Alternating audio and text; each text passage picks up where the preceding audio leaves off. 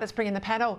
Keith Pitt and the wonderful Gary Hargrave. Gents, I tripped over that one there. Let's start with education. Well done. Labor has unveiled plans yesterday. They're going to wipe $3 billion from the HECS debt. I declare I was the first year of uni in 1990 to pay the HECS debt. So I speak from someone with experience. It's a pain in the posterior, but I've always thought I get a good education out of it. I should be paying something. That's not the view of everybody. If you've got a bachelor degree, you will earn more over your lifetime than someone, say like my dad, he didn't have a bachelor degree. Now I sort of think, why should the tradie paying tax fund the university student that extra $3 billion? Is that fair, Keith? Oh, Peter, I paid it too. I paid it up front. I was fortunate enough to have some money in savings. It was a silly decision, actually. I should have taken the government's tick. But let's call this for what it is. The Albanese government's cricket team of media spinners have been out telling everyone with a HECS debt that their HECS debt's going down. It's not going down. It's still increasing. It's just the rate of the increase. The indexation is not as high as it would be otherwise. And the reason it's so extraordinarily high is the Albanese government can't get inflation under control. But credit where it's due, Peter. That's right. Jason Clare is onto something when it comes to pracs.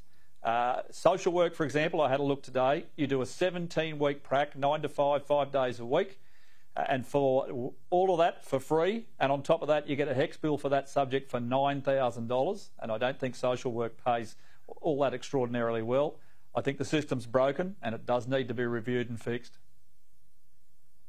Yeah, I do agree with that. But I mean, we used to put nurses into hospitals to learn to be a nurse. Then we took them out of hospitals. Absolutely. Now we're going to basically pay them to do that work again. I mean, nothing's new. What about that loophole today we find out in those draft AUKUS laws, if we can, Gary, that we are going to take the nuclear waste from subs out of the UK and US and store them here in Australia? Now, I don't have an issue with that. We've got the land mass to do all of that.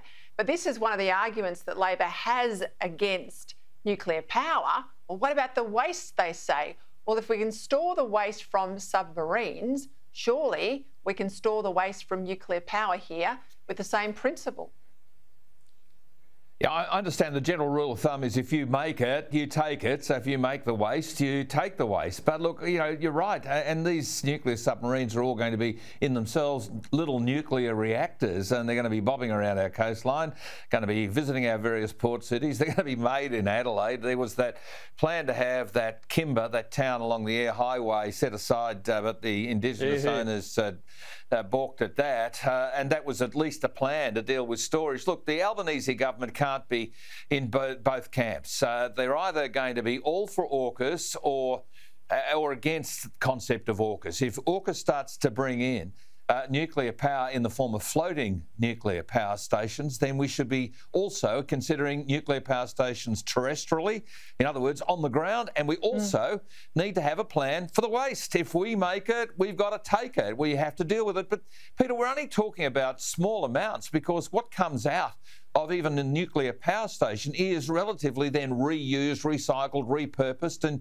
nuclear medicine, things that give us x-rays and other procedures, that just doesn't come from a bush in the backyard. It has to come from somewhere, and it's good for Australia.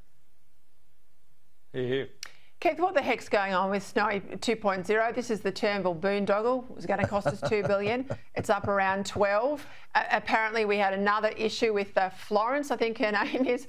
The tunnel borer got stuck again. What's going on?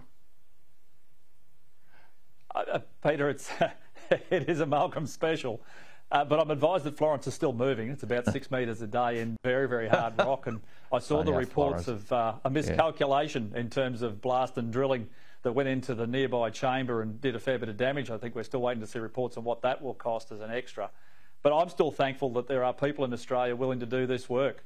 They're doing everything they can to keep them safe. There's no reports of injury, which I think is good news. But this is what happens. It was untested. They're uncertain of the cost, and now we know the cost is blowing out by an extraordinary number.